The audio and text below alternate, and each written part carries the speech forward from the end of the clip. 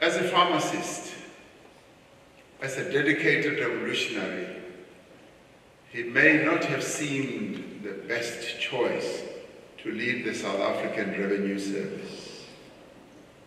Because how do you mix tax and pharmaceuticals?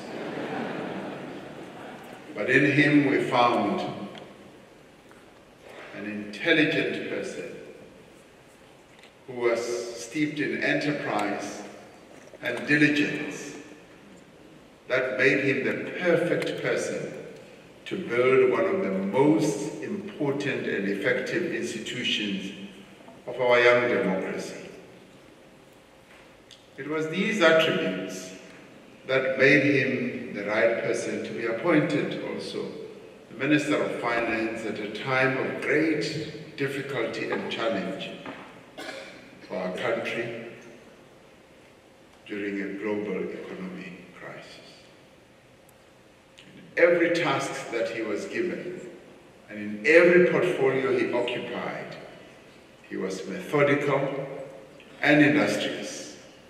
He understood the value of the work that he had been given.